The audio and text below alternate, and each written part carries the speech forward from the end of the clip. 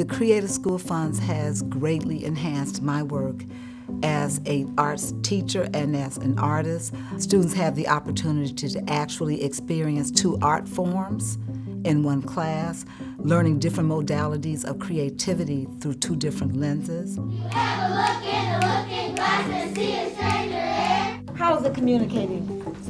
Because you're sharing your ideas to other people. Even when they go to their other classrooms, it's dynamic to run into a teacher in the hall and to have a teacher in the hallway say they were excited about coming to Miss Grover Webb's class. They couldn't wait to get there today. They're excited about the work. They're excited about the theater.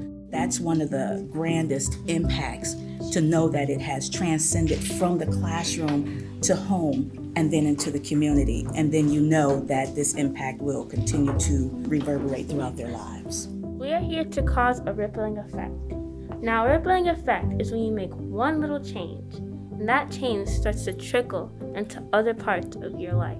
So how did I make my imagination is that, so I always keep thinking, and then my best friend said I got an idea, and then he told me that let's collaborate, and then we collaborate so it can be good. When I'm sketching or drawing, I normally like freestyle, but when I'm writing a poem, I have to critical think and see if it sounds right.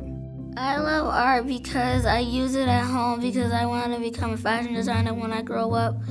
So I need to learn to draw and sketch out what I want to do. I'm not really the best at communicating a lot, and so when I draw or make art, then it's really a way of communication for me.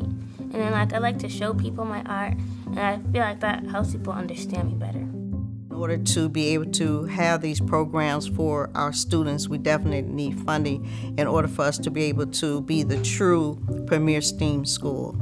So what do I need to continue to do my work? I need funding.